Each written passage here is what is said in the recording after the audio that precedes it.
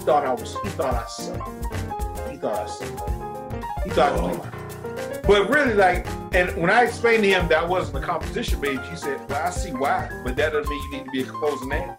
You're not ready. I mean, he tore me up, and I took it. I took it like a man. So finally one day he said, you know what? You need to just stay in. He said, just do production, man. Just do that. Do that. Don't do this composition thing. Just stop. So I did a composition recital because I was trying to get in Temple University. And the year I was working with him, I was studying under him. He gave me a few kind of nods, like, that's interesting, that's nice.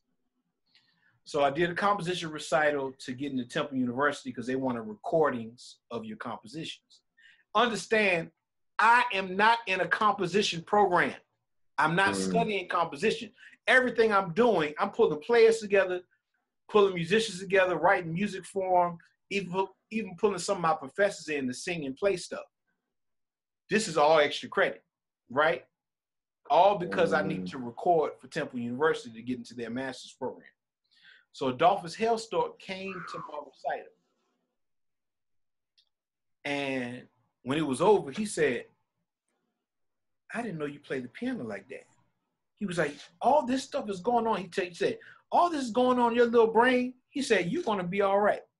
I said, I think I just, for real?